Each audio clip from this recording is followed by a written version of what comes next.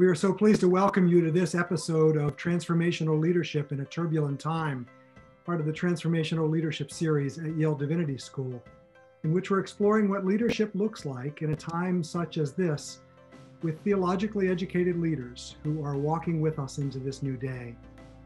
We hope that you'll take the opportunity to watch other programs in this series, including conversations with Dr. Elijah Hayward of the International African American Museum in Charleston, South Carolina, Ashley McCarr, Community Liaison with the Integrated Refugee and Immigrant Services in New Haven, and Reverend Ben Groth, the pastor of Bethlehem Lutheran Church in New Orleans. The final event in this series will be a live Zoom conversation with Bishop William Barber, the visionary proclaimer of justice who leads the national effort Repairers of the Breach and the new Poor People's Campaign. That program will be aired live on Sunday evening, November 15th.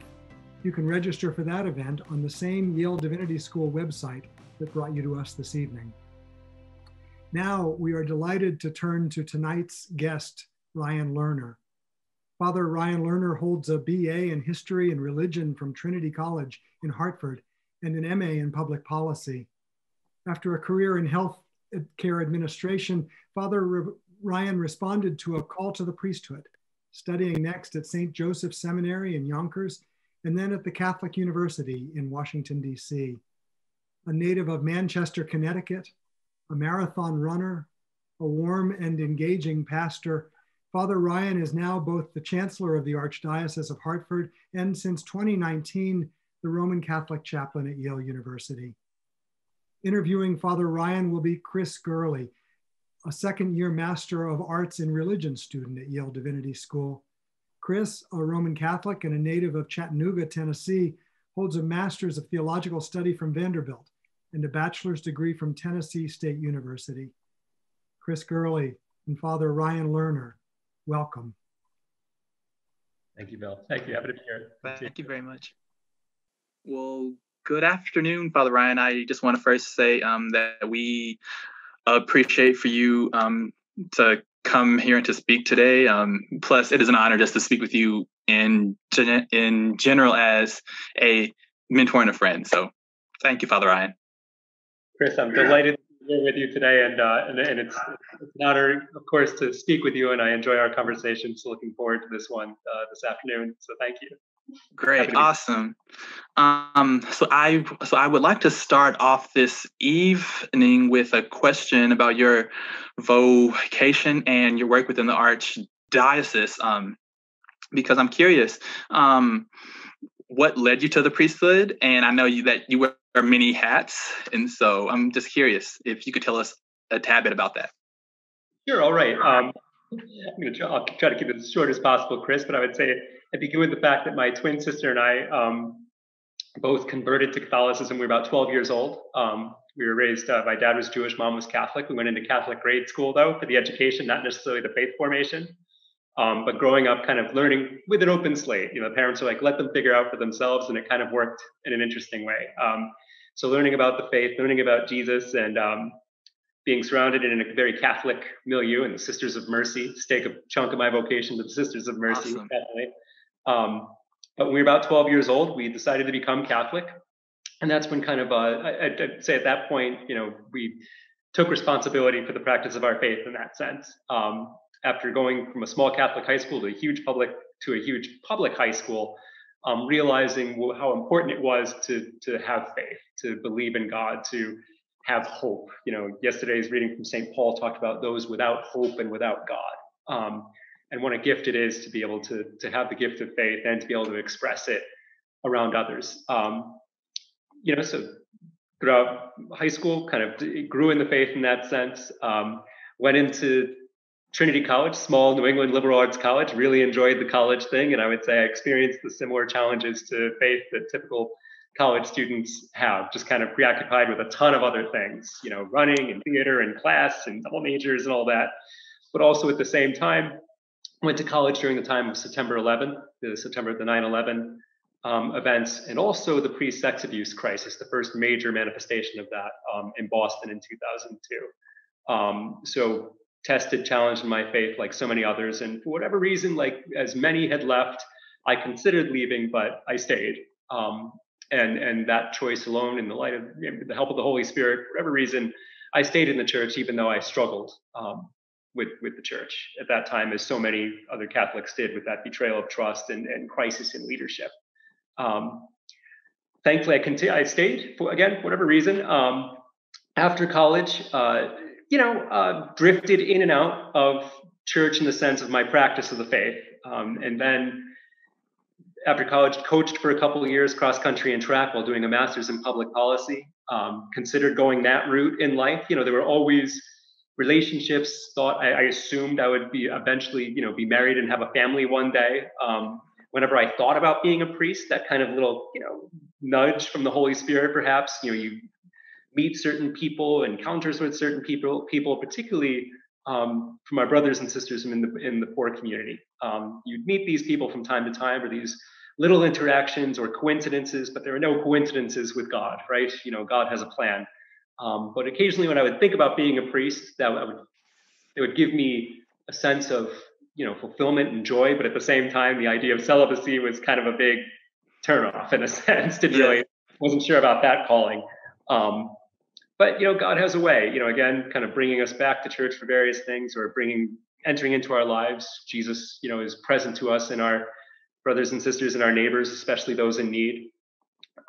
After coaching for a couple of years, I ended up going to work for my father's company as a nursing home administrator. And I would say at that time, that's when, when your license is on the wall and you're responsible for the lives of 90 people who are in various stages of recuperation, or who are sick, or in need of healing, or preparing for death, as well as their caregivers. Nurses are some of the most amazing people, angels among us, in a sense, I would say. Yes. And recognizing the presence of God and the power of Jesus Christ, even in that setting. At the end of the day, I would find myself going home and thinking about these people who are entrusted to my care, and those whom I'm responsible for as administrator, but also encountering in them the presence of Christ. And I would say at that point, my prayer life kind of added a little bit more depth, because I was probably more focused on others in such an intense way. And for whatever reason, during a crazy week, I thought, gosh, am I really doing what I want to be doing with my life? Yeah. I like the work. The salary was good, on a decent path. But am I really doing what I want to be doing with my life? Am I really doing what I should be doing? And then looking back, the real question was, am I really doing what God wants me to do? Yes. And just kind of Googled priesthood, Connecticut, and found the Archdiocese of Hartford website. The director of vocations at the time was a very down-to-earth, cool priest, if you will, who was at Trinity when I was coaching, not when I was undergrad, and thought, here's someone I can talk to in a candid way and just kind of lay out my life, the good, the bad, the ugly, and kind of, is someone like me, would someone like me really be, someone that could be a priest? And it turned out, gave me the application. The answer was yes. God takes a chance on all of us, despite our brokenness and all of that. So that application sat in the drawer for about 6 months, lingering around the question, why do you think God is calling you to be a priest?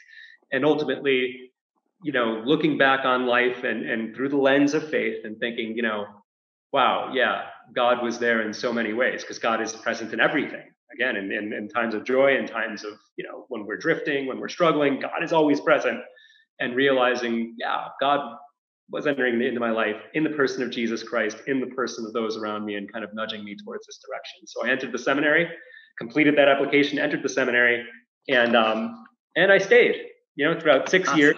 Seminary formation is about discerning and is really what God wants. And then your vocation is entrusted to those, the spiritual directors, and there's academic formation, human formation, and with those entrusted with vocations in the church, year to year, throughout 6 years, I stayed. There were moments of doubt, questions, but I stayed and ultimately was ordained in 2014, and now I'm 6 years a priest. After a year of parish priesthood, I was appointed. Now with the shortage of priests, you end up getting multiple jobs in some ways. Yes. After a year of working in the parish, I was appointed to be the Archbishop's secretary. And that's when I tell people about being the Archbishop's secretary, whatever the word secretary brings to mind, with a lowercase and an uppercase. So I keep the calendar, I make sure there's gas in the car, prepare the Archbishop's notes for him from time to time, but I'm also on his cabinet as an advisor in a sense. And then was appointed chancellor shortly after that, basically working with marriage paperwork and some of the issues, a lot of responsible for archives and records and things. That's what goes with the chancellor position. And probably one of the most important roles I've had as chancellor is presiding over the research that went into putting together our list of priests with credible allegations of abuse against them. After the Pennsylvania grand jury report and this latest manifestation of the sex abuse crisis and crisis in leadership and accountability in the church, all the dioceses throughout the country were preparing lists of credibly accused priests and then sharing these with the public. So that was, I presided over that work to present that list. And right now, still as chancellor, an independent law review team is reviewing our work and then preparing for the announcement of that report probably later in this year. And of course, at that time, was released from the job as the Archbishop's secretary and became the chaplain of St. Thomas More here at Yale University, which is awesome. Great to be with the people, and I continue to be inspired by our students, but in a particular way with the way that they've moved through this time with such grace and perseverance, with all the challenges that we're all facing, both in the world and in the church these days. So yes, probably a long response to your question there, but that's no, Father Ryan, I really do appreciate you giving that answer, because your experience represents the experience of so many young people who are trying to discern and just figure out what God is calling them to do. And for most of us, we kind of think that God calls us at 6 and we know that this is what we're called to do. Right. But you gave us a story of growth and the work that God puts us in. So I really do appreciate you just being honest. That kind of leads me into the question of, since you just gave us a story of the world that we kind of all lived in prior to COVID, I was wondering if you could give us your opinion about the vision of the church and Catholicism with COVID and post-COVID. Could you tell us about the creative measures that you took to transition St. Thomas More into this new world? And as a priest, what did it mean for you to find a way or to figure out how to minister within this life? Were people resistant? Were they more welcome to it? Could you just tell me your experiences with that? Sure. So kind of leading right up to COVID, I kind of gave a little bit of a snapshot of the church, the state of the church in a sense, right?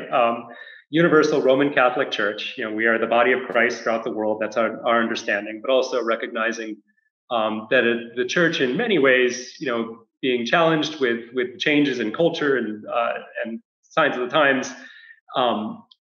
trying to preach the gospel in a way that resonates with people where they're at, who they are, and with all the questions that our culture is posing, and sometimes having to learn and find the vocabulary with which to bear witness to the gospel, to convey the church's teachings in a way that is truthful and loving and all embracing, but also open to the movements of the Holy Spirit, even when the Holy Spirit is challenging us to enter into sometimes at first uncomfortable places. And when especially when we're challenged with the questions that people are facing in their lives and their loved ones. Going into COVID, I would say, church kind of moving along. The latest manifestation of the crisis in 2016 to 2018, and sorting that out. But for the most part, people going to mass, people who are practicing their faith they're in. Despite the challenges, amidst the challenges, but at the same time, obviously, in many ways, hemorrhaging people, especially young people, especially young adults. We have to acknowledge the fact that due to really our failings, as a church, and also sometimes to respond to people's needs and the challenges of the time with the right language and again, the truth and love, really losing almost a generation of people. Right around my age, 39 to 50 years old, right, and their children. But those who are in, and they're there. Then COVID happens, and suddenly, the things that we tend to take for granted, our worship, our being together, with all of our bumps and bruises, with all of the blessings and beauty of the body of Christ, but also with our struggles, coming together, worshiping together, sharing this journey together, suddenly, having to close our doors, and at a time when the church is needed the most, when the sacraments are needed the most, where grace is needed the most, manifestations of the works of mercy, Christ's presence among the people. Suddenly, we're being told, and I have accepted this, to be a good Christian, to bear witness to the presence of Jesus Christ, also means making responsible decisions to protect your flock. And if that means that we do not get to go into the hospitals when people are needing the sacraments, finding creative ways to work with those who are there, on the front lines, if you will, and with families, during this time of struggle, to keep the faith. We cling to a hope, as I say, as St. Paul tells us, to a hope that does not disappoint. Yes. The world has experienced pandemics before, and times of extreme, darkness, and we have persevered because we believe that we are in Jesus Christ, who has won the victory, right? But immediately, when we had to close our doors, we were immediately impacted by the COVID crisis. As member of our community was one of the first to become sick here in New Haven. So we had to actually close our doors about 2 weeks ahead of the Archdiocese of Hartford. We were lucky to have the resources to be able to just kind of flip a switch, if you will, and have a live stream liturgy. So we were immediately able to take all of our programming, all of our small groups, our faith sharing, our celebration of the Mass, and put it into a virtual format. And at first, March, April, May, that seemed to be nourishing for people. We still continue to have a pretty decent following, people attending the live stream Mass. But, Zoom fatigue is real. So, yes. So virtual faith sharing or retreats, consultations, pastoral check-ins, we're still doing these, but we do find, especially with students who are, probably in Zoom classrooms for 9, 10, 12, how many hours a day, Yes. to be able to, come together and pray over Zoom is not always helpful. So we have to continue to be present to what our students' needs are. We just released a survey this week among all of our students, basically saying, hey, how are you doing? If this is the reality that we're going to be in for the foreseeable future, how do we best serve you? What do you need from us? How do we as Christians, all of us, all of us bear witness to, the love, the joy of the gospel, the power of Jesus Christ, even in difficult times. So that's been the challenge. That's what we're preaching, and trying to move through this as the body of Christ. One thing that Zoom has taught us, or the virtual realm has taught us, that the body of Christ cannot be, it can't be hindered or held back by physical barriers. We span throughout the whole world. I think the Holy Father, standing in an empty Vatican Square in the rain, in the darkness, and blessing the world with the Eucharist, that was a real blessing. It was meant for the world. It was meant a moment of reconciliation, of mercy, of inspiration. And I think we all, as Catholics, we experienced that, and it's kind of reminded us, yeah, that's real. That's Christ crossing every barrier, So that's been kind of an inspiring thing to return to. But when you're going on the end of October and time just kind of moving along in this 2020th year of our Lord, it can be challenging, but that leads into my next question. For you as a priest, and just for you as a pastor, what does this world mean in terms of the sacramental life of the church, or the loss of a sacramental life? And for you, which I was just curious, what was it like to celebrate a Mass with an empty church, in an empty church, rather? Because you're gonna see me cry now. No, no, it's obviously, that's one thing. I think one of those things we sort of take for granted. A lot of us, when we think about our relationship with God, it's like me and God, and it's about God, love of God and love of neighbor, right? The great commandment, going all the way back to the book of Deuteronomy. It's never just about me and God. It's important to have a personal relationship with God, but it's never just me and God. And that's, and I'll put that out there, and maybe we'll talk about this part of our time together. But that requires us always to be present to our brothers and sisters, our neighbor, whoever's in need, whoever's in our midst, bearing the presence of God. But yeah, so what we do is communal. We come together as the body of Christ to receive the body of Christ in Jesus' body and blood sacramentally. So it's communal, it's physical, celebrating the Lord's Supper, the Paschal mystery in Jesus Christ means coming together as the body of Christ, being together and receiving Jesus together. We eat, we drink, we shake hands, we sing, we embrace all of these things that you're not supposed to do with social distancing, right? Yes. So it's challenged us to think, again, what does it mean to be the body of Christ? What does it mean to engage in what is called spiritual communion?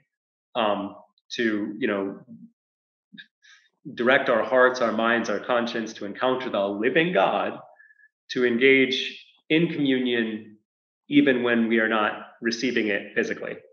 Yes. That's a great challenge, but it's also been an invitation to meditation, deeper prayer. What does it mean to both receive Jesus in the Eucharist, but also to be a Eucharistic people, made to be sacrificed, to be given to others as nourishment. And now it's a spiritual nourishment. It's a different sense. It's always there. It's a whole part of our celebration I think we're not always aware of.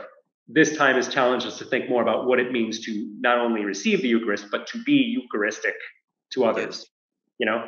As a priest, for all of those things that I just said, the whole communal nature, when we come together for Mass, it's the priest in the person of Jesus as the head, they say, in union with his body and bride, the church. When I make my promises to lay down my life for Jesus's body and bride, the church, and even celibacy itself, it's meant to be in relationship with Christ's church as spouse, right?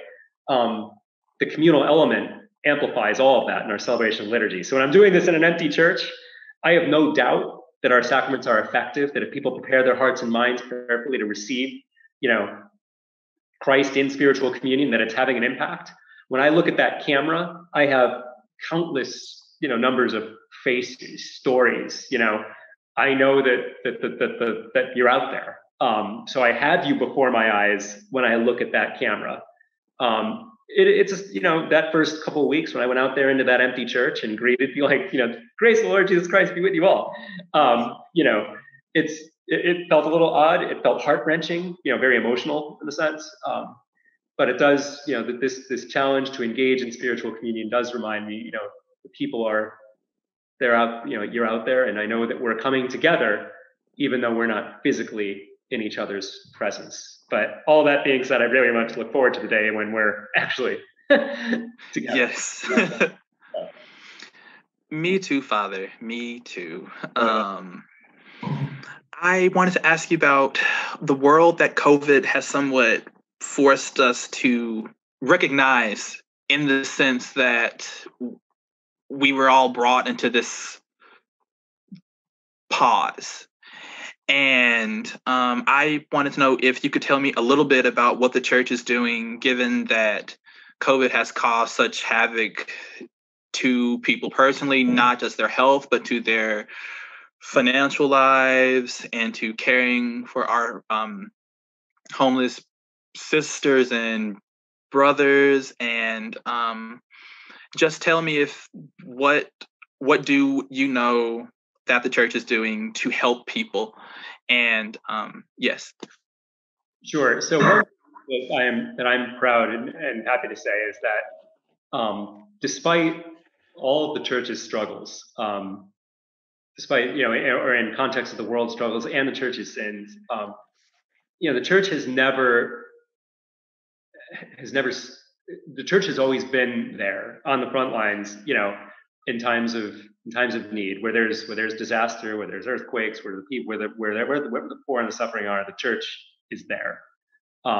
So through Catholic relief services, Catholic charities, they've ramped up, their presence, their giving, their campaigns.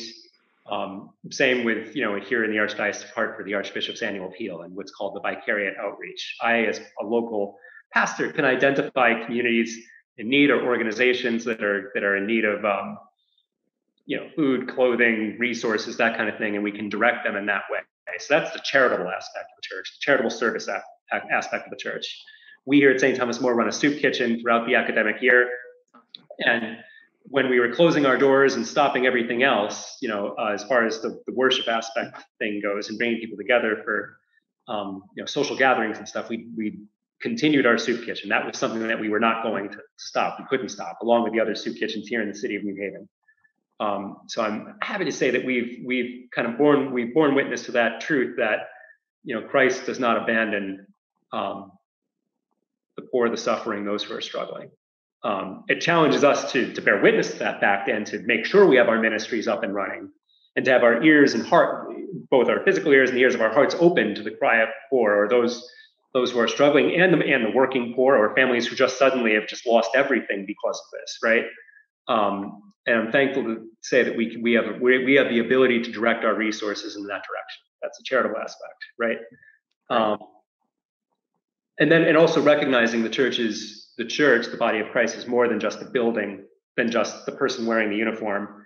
But we've encouraged those who are able to actually be on, those who could go where people dared not or could not go, like in the hospitals or the frontline workers, whatever, reminding them that you bear the dignity of Jesus Christ, the vessel of the living God. So by our words, by our actions, I have a beautiful article about, the ER doctors and nurses and support staff, the CNAs, conveying compassion, assurance through their eyes, because that's the only thing that is visible to the person in that bed, right? The great power of just our eyes and what we can do by being present in a different way.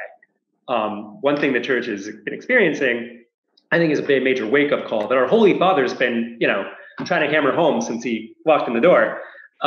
But he said something very powerful that I referred to his blessing in Vatican Square, that, we have been going along thinking that because we are well and everyone is well, we've been going along fooling ourselves into thinking that because we are well, all is well, while the world is sick. Yes. And whenever the Holy Father talks about sick or sinfulness, he's talking about not only moral, physical, spiritual, emotional. We can no longer, as he said, we can no longer go along as if we don't need each other. No one achieves salvation alone. He says that we are all in this boat together. It's a shared experience. We can't go along pretending that all is well, or that we are well, when the world is sick.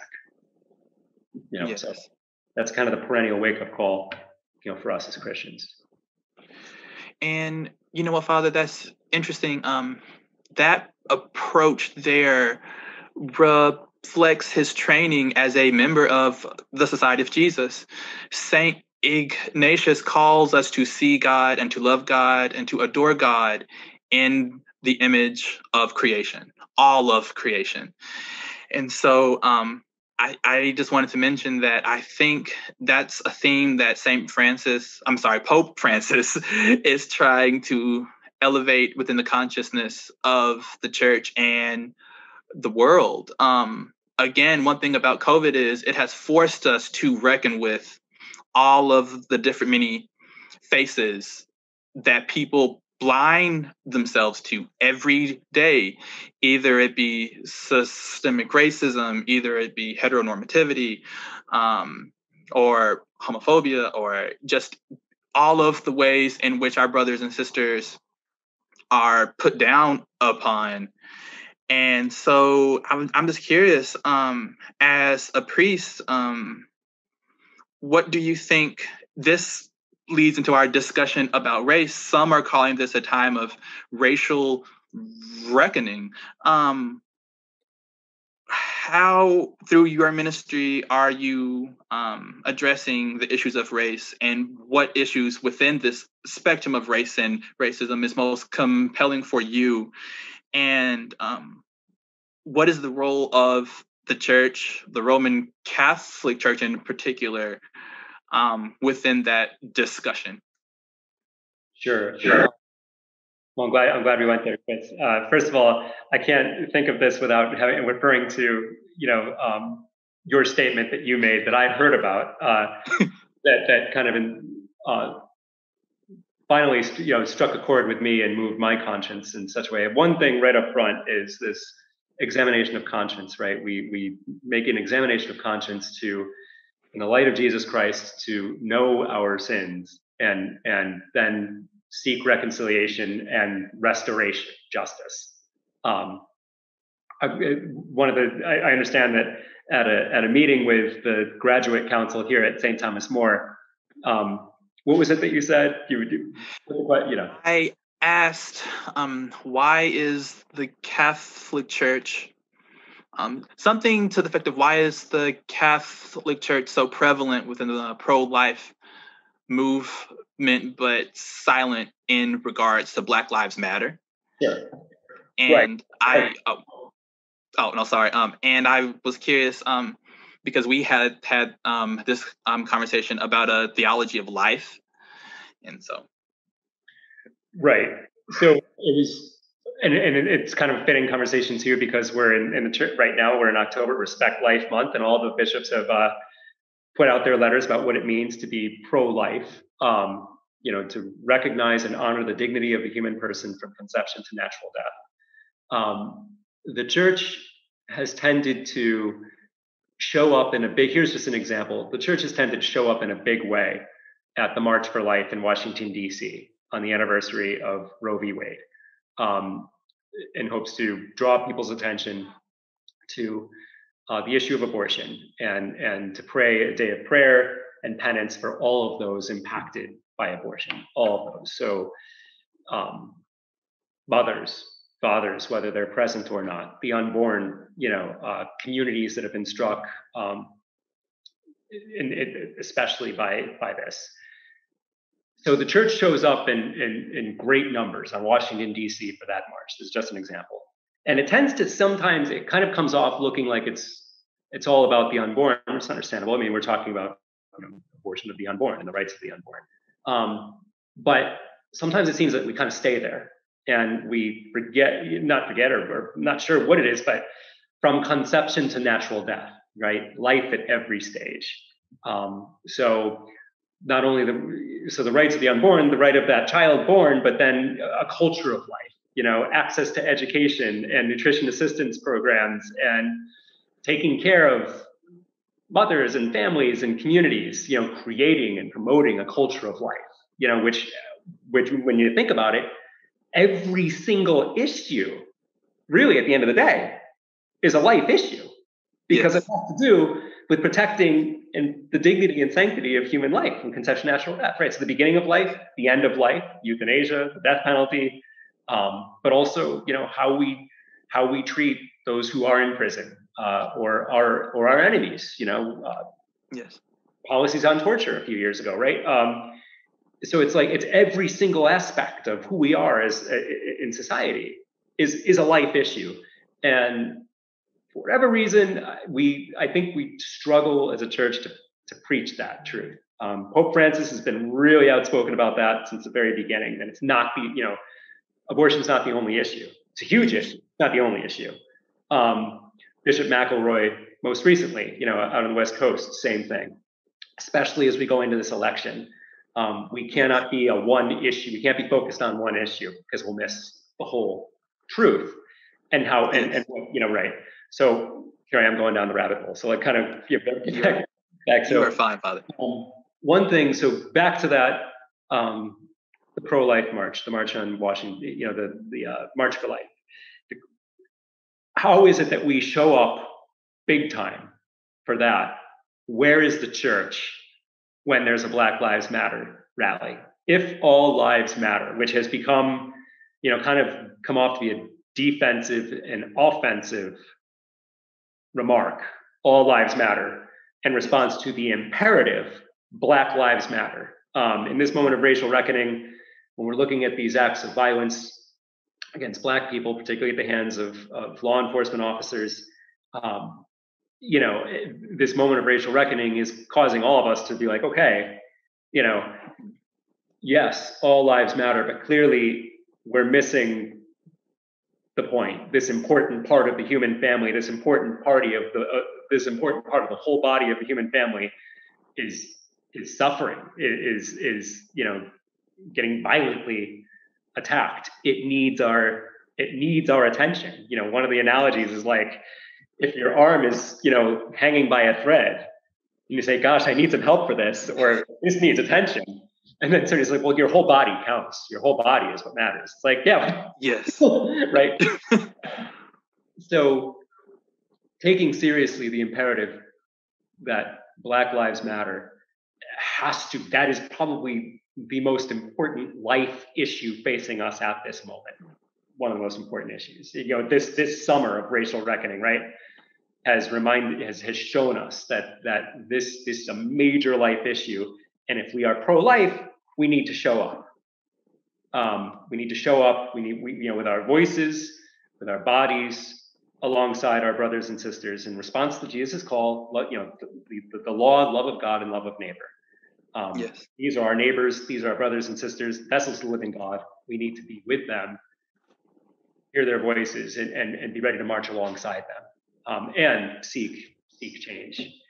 So yeah, kind of long digression here, but it was in the days after the killing of George Floyd when I was reminded of your remark that day at the grad council.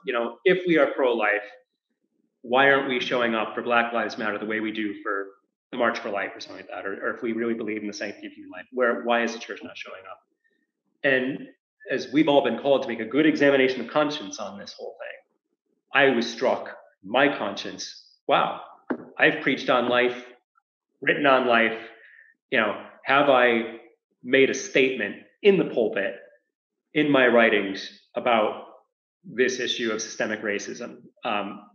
Made the statement Black Lives Matter? Have I shown up? I felt called to basically, I've got to show up. I think the end of my homily that day was, maybe I have to show up to that march. And 4 days later, we, in this summer, we had this major demonstration on the green, and I'm like, it's like I better show up. Yes.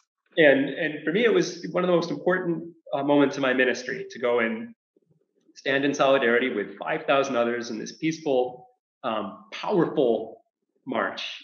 Calling the world to manifestation here in this local community, attention to this issue, and be ready to take a stand and work for change. So we've preached on it, we've written on it, we've studied. Church is really good on studying. Yes. We're reading the sources. We're wanting to listen. The next piece of this, as it says in the bishop's document, "Open wide our hearts," from the U.S. Conference of Catholic Bishops. "Open wide our hearts, the enduring call to love, a pastoral letter against racism." Talks about the issues of the experience of Native Americans, Hispanics, and particularly Black people in this country. And it calls for, it points out right up front that justice, that the original definition, the original understanding of justice requires first an honest acknowledgement of our sins and our failings. So examination of conscience, acknowledge our sins, name them, seek forgiveness, and work for reconciliation. Working for reconciliation requires restoring right relationship with God and our neighbor. And that's where justice is. You can't have just forgiveness and reconciliation without justice. And that requires action. So studying's great, praying's great, listening's great, having a special liturgy, preaching a homily, but sooner or later we've got our actions have to, follow our words, right? Walk the talk. And, Father Ryan, I'm so happy to see you emphasize the word action. Love within our tradition, as defined by St. Augustine, states that we are to will the good of the other as the other person. That means that we are called to step outside of our own privilege, our own location, and to hear sincerely the needs of our brothers and sisters. And when I made that statement at the council, I was more interested in, again, getting to what you said, that the church is great about writing letters and studying, but what is the practical movement? What is the practical response of the church? Again, as a young person and as a Black person within our church, I understand more deeply what Francis means when he's calling for a poor church, for this movement to love and adore God in all of creation. And in the action of loving all of creation, that calls us to march with our feet and to knock on doors and to, again, move outside of our own comfortable space. And to see God and to find God in a face that we aren't quite familiar with, or we don't know. And I think on behalf of the Archdiocese of Hartford, you actually got to the letter that I was going to ask you about. What is the significance of that letter for the Archdiocese? What is the significance of that letter for you and the meaning of your ministry? Sure. So, the Open Wide Our Hearts, the Enduring Call to Love, a pastoral letter against racism. This comes from the U.S. Conference of Catholic Bishops. It was written in 2018. I believe it was updated a bit and then put forth by the bishops as, basically sending us, look, we've written on this. We need to. This issue is not going away. It's meant to wake us up, draw our attention to the issue at hand, and the historical experience of people of color in our country, and the church's role in this. At one point, it talks about, even all the way back, Pope Nicholas V in the 15th century. It was his letter and his support that allowed for the transatlantic slave trade. Yes. Right? So, and that's in the experience of the church in this country, all kinds of Christian denominations, but the Roman Catholic Church as well.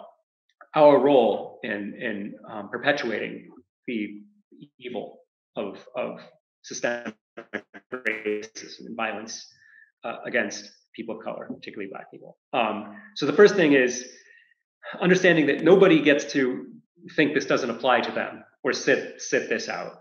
It's meant to be a wake-up call. Every single one of us needs to make that examination of conscience. Every single one of us needs to acknowledge the presence, the possible presence of not only prejudice, but racism, bigotry, hatred, that dwells in the depths of the hearts, in people's hearts, because of the broken condition, presence of evil.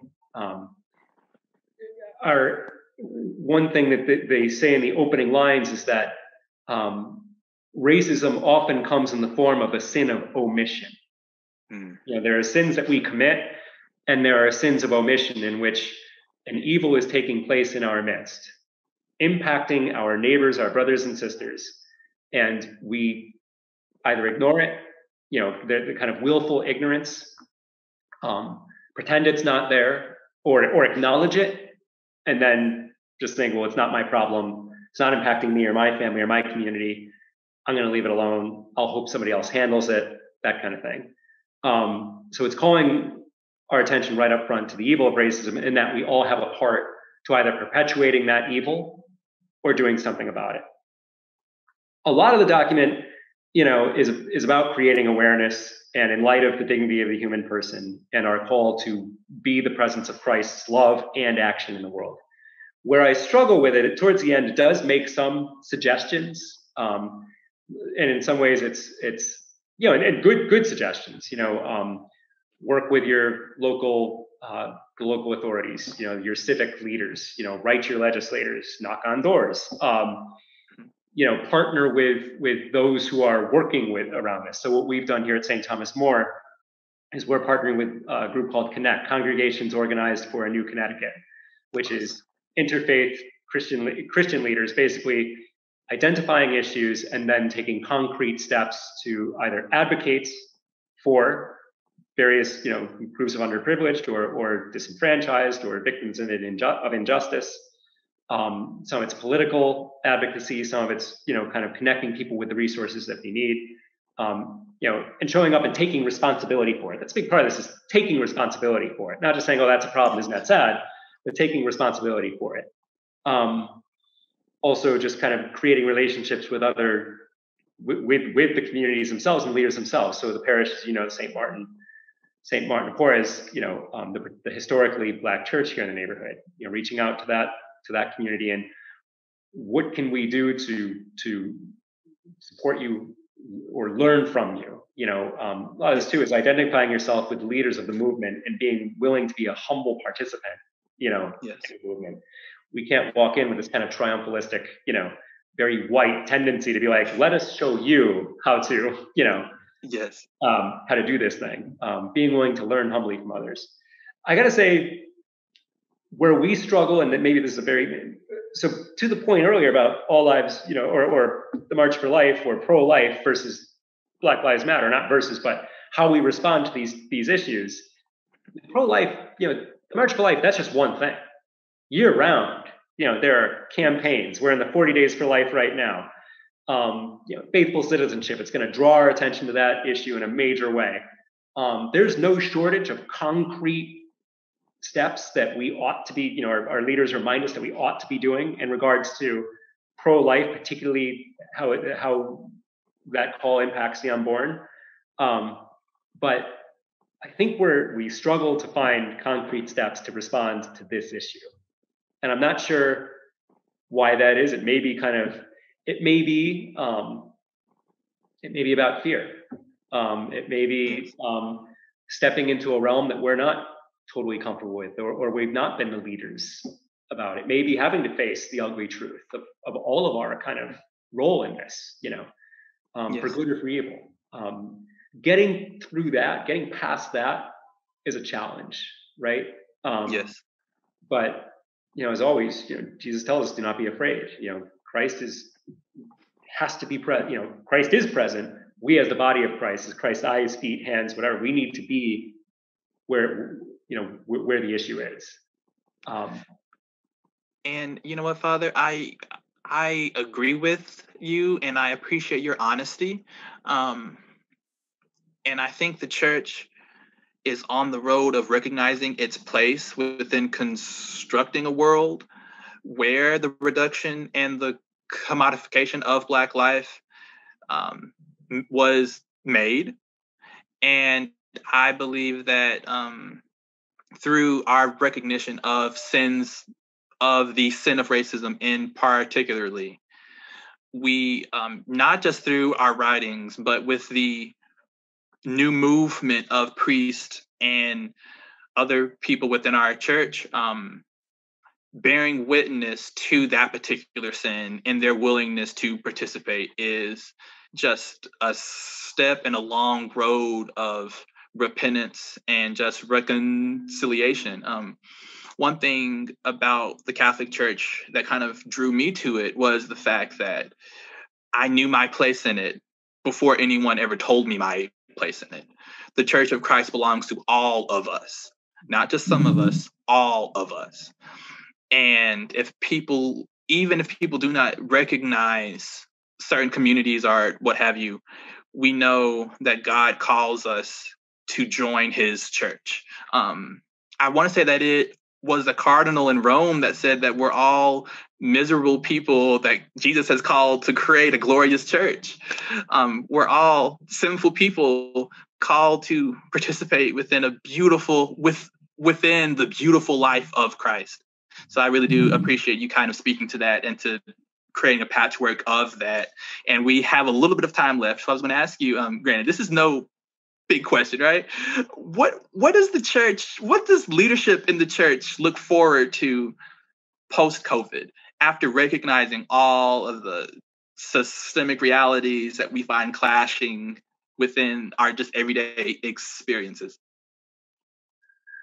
Well, I think one of the big things, and it's funny, I was just with the, as chancellor, I'm still part of the Archbishop's cabinet, and we talked about, really the systemic racism issue and the concrete steps and things like that. There is this real concern, and I think it's a good one, that this isn't going to be a kind of a one and done thing. A letter's been written, we preached something, we showed up at a march. just as we have realized those things that we have taken for granted, that idea of persisting as if all is well in a world that is sick, I think the hope is that when we come out of the pandemic, just as we're going to be so super grateful and joyfully, back in the presence of our brothers and sisters, at worship and receiving Christ in the sacraments, realizing the intense gift and that Christ's love present in the community is. I think that it will be something that, please God, we won't lose sight of again, and that with the issues that have been raised throughout this glorious 2020th year of our Lord, that this will be something that makes the world in the grand scheme. And it's hard to believe right now when we're in the middle of, when there's so much tension and so much struggle right now, that we will come through this, kinder, humbler, more holy, more heroic, more loving. The body of Christ is one that is, riddled with wounds and is bleeding, and it's also glorious, right? To the point of that cardinal statement. So I think that I can't speak for all leaders in the church. My vision is that we will come through this, like I said, holier, humbler, kinder, more loving, heroic, unafraid. That the lessons that we are learning, I'm not going to say we have learned, because this is a long road, right? We see people who are fearless, showing up, ready to die and rise with Christ, with and for our neighbors, our brothers and sisters, and whatever that looks like. Great. Thank you so much, Father Ryan, for giving us the time to speak.